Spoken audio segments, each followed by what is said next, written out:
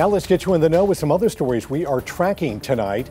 Today, Hunter Biden faced a judge and expected to accept a plea deal that capped a 5-year investigation. But after a tense 3-hour hearing, the agreement fell apart.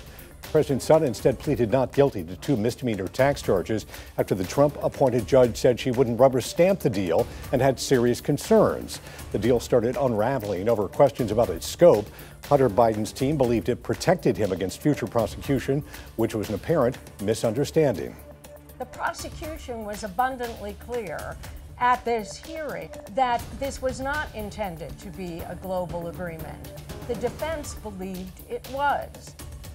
The federal prosecutor who led the investigations into Hunter Biden said he found nothing to implicate President Biden.